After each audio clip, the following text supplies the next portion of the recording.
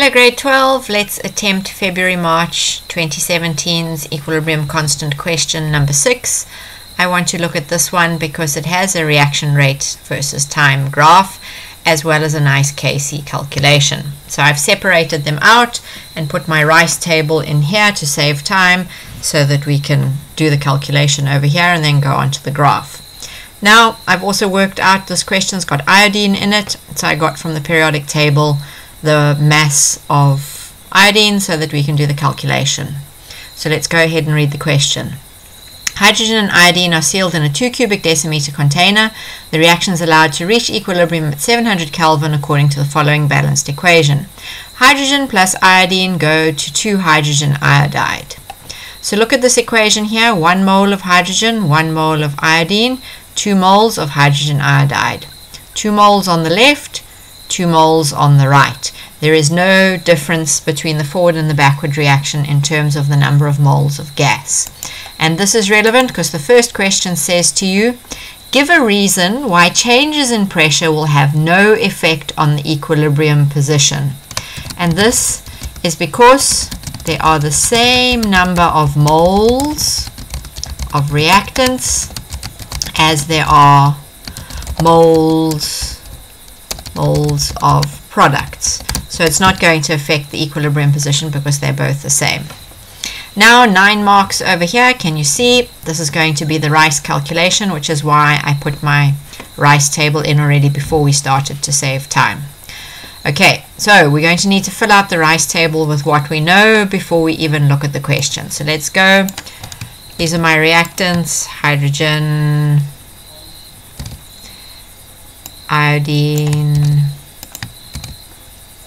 hydrogen iodide, and then we know the ratio is 1 mole of this, 1 mole of this, 2 moles of that, and we also know at the beginning there's never ever any product, so we can immediately put a 0 in the product column for the initial moles. Okay, so what does it tell you? At equilibrium there are this many moles of hydrogen. Okay, so we know the equilibrium moles. Look, we've got a column for equilibrium moles, and then here's the equilibrium moles of iodine. I'm going to put them in here as well. Do we know the equilibrium moles of hydrogen iodide? No. And it asks you to calculate the initial mass of iodine in grams that was sealed in the container. So to calculate a mass we need moles, which we don't have.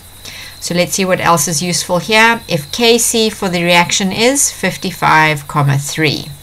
So we know Kc is 55,3. In all of these questions you have to make the equilibrium expression. So we can go and make it now, or we can make it in a minute. Let's just do some calculations first before we make the Kc expression. So we don't know the initial moles, we don't know the change, but we can find the equilibrium concentration because we have the equilibrium moles and we have the size of the container. So over here we are going to divide by 2 because this is moles and we want moles per cubic decimeter. So this is going to be 0.028 divided by 2, which is 0.014, I think. And this one is 0.017 divided by 2, which is going to be, calculator, 8.5 times 10 to the negative 3. Okay, so we know the 2 equilibrium concentrations, but we know nothing about this, but we can probably find this from Kc. So let's make a Kc expression for 1 mark. It's the concentration of the products, hydrogen iodide, raised to the power of their coefficient, which is to the power 2, over the concentration of the reactants. Now I can't put over in this word processor without a lot of trouble, so I'm going divided by the concentration of hydrogen and the concentration of iodine. Okay, let's fill in what we know. It told you this is 55,3. We don't know the concentration of hydrogen iodide, but we do know the concentration of the other two. So the concentration of hydrogen is 0,014.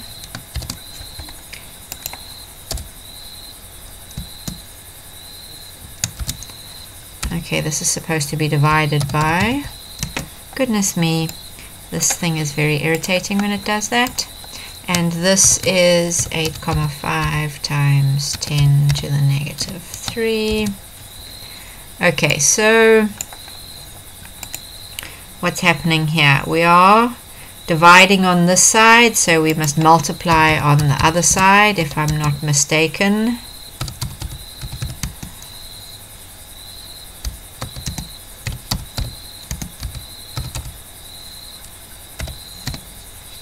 Okay, are you following my algebra grade 12? This is going to equal the concentration of hydrogen iodide all squared. So I'm going to put these numbers into my calculator. Yes. And then I am going to get a value. I'm going to root it immediately. Okay.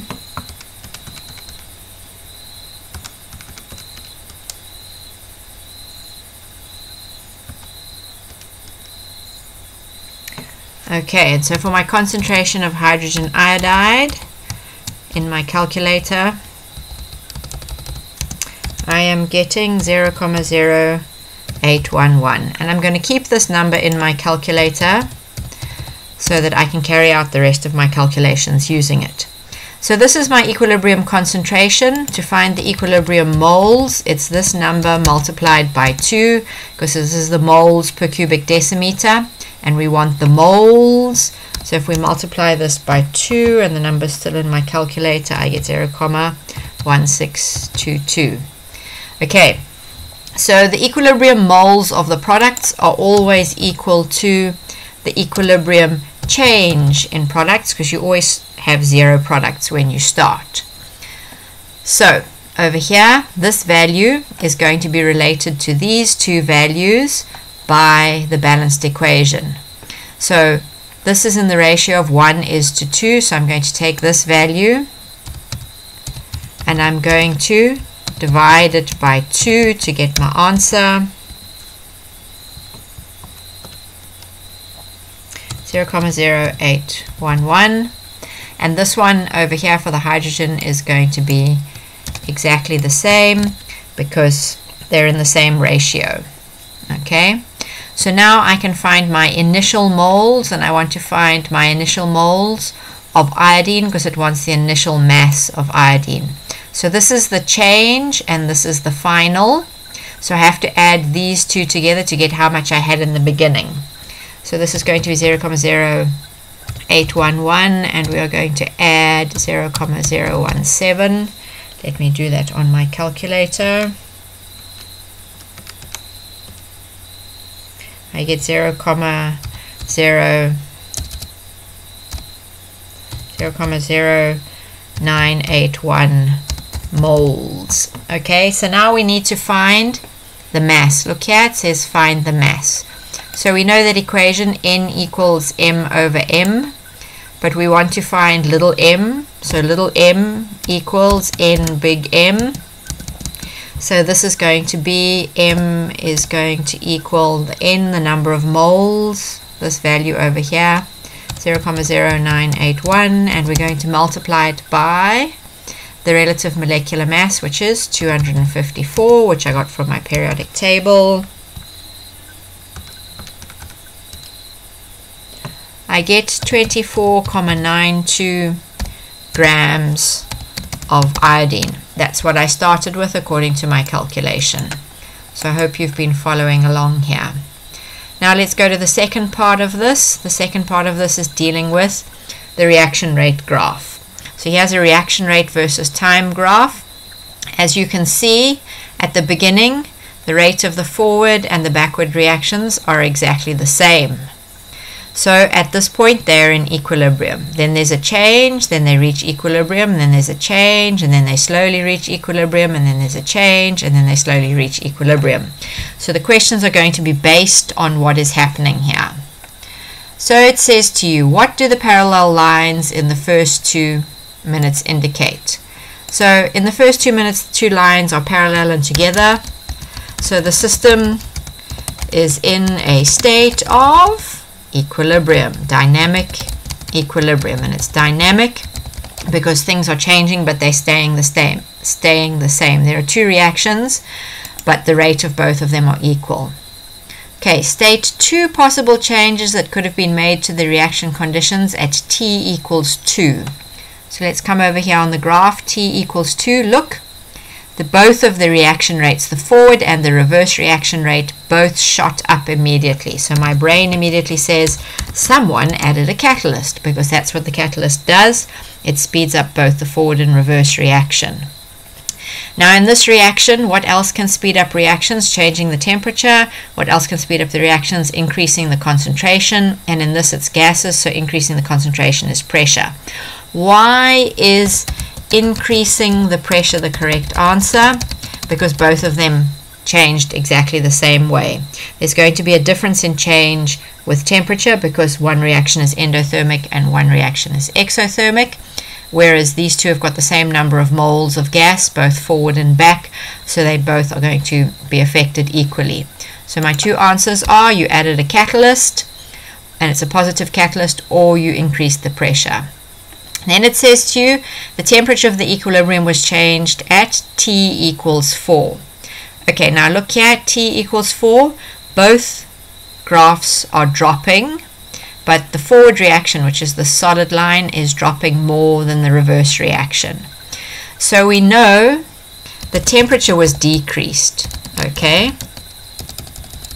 How do we know the temperature was decreased? The temperature was decreased because the reaction rate slowed down. An increase in temperature will always give more particles more activation energy, and so therefore it's usually going to speed things up. But one thing will be sped up more than the other, the forward or the reverse reaction, depending on if the reaction is endothermic or exothermic. So here, what do we know? Let's tell them what we know to get all 3 marks. The temperature was decreased and the rate of the forward reaction was affected more. This means that the backward reaction was favored. Can you see that?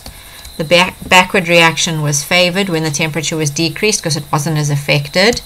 So this means the backward reaction, if it's favored by a drop in temperature, the backward reaction is endothermic, which means the forward reaction is exothermic because it was affected more. Okay, it was not favored. The backward reaction was favored. So the forward reaction has to be, did I write here exothermic? The forward reaction has to be endothermic because the forward reaction was not favored. The forward reaction is endothermic because it was not favored. Okay, geez, you got to be careful what you write here. How will this influence the Kc value? This is going to decrease the Kc value because if the forward reaction is not favored, then you're going to get less product, so Kc is going to decrease. So now what has been happened at 8 minutes? At 8 minutes, the rate of the forward reaction is drastically affected, but the reverse reaction is not drastically affected. So to affect the forward reaction that drastically, you have to have removed reactants, which are iodine and hydrogen. And I think we are at the end of the question. Hopefully you've followed along and know what's going on, and I will speak to you again.